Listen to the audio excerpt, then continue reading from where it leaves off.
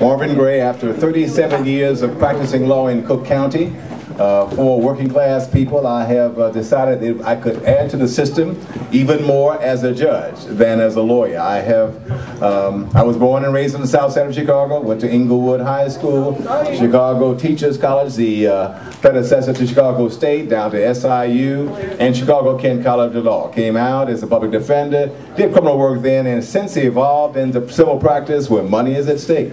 Money is changing hands. Worked for a bit at the Chicago Transit Authority as a defense lawyer, but basically have been a plaintiff's lawyer for that 37-year period. I would ask your support.